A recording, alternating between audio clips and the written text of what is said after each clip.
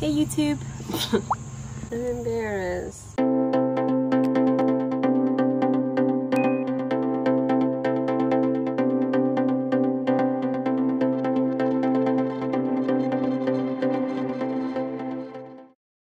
Hey guys, it's Oksana with Craft More Design. Today I'm going to show you guys how to make a key rack. I have this space in my front entry that's really boring.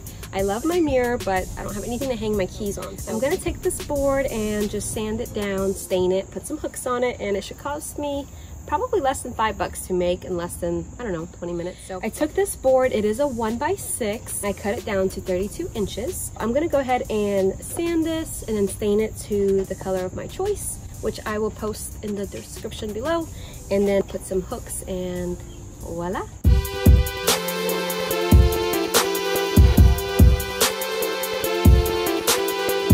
And just a small tip, make sure you are sanding with the grain of the wood. So in this case, I'm gonna just be sanding horizontally. So I got this mini wax brand at Home Depot, and I got these little sponges at Home Depot as well. So I'm just gonna dip it in and lightly stain.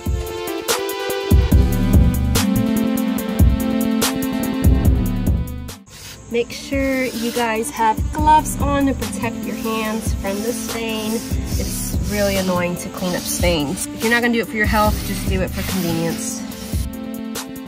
All right, so use your stud finder to find the studs in the wall so you can drill directly into that. So should you hang anything heavy, it will be securely attached.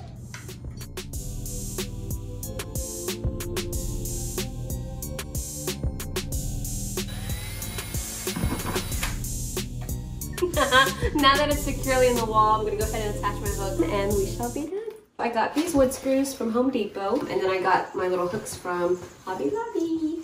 Half off, so get them 50% off, save your money.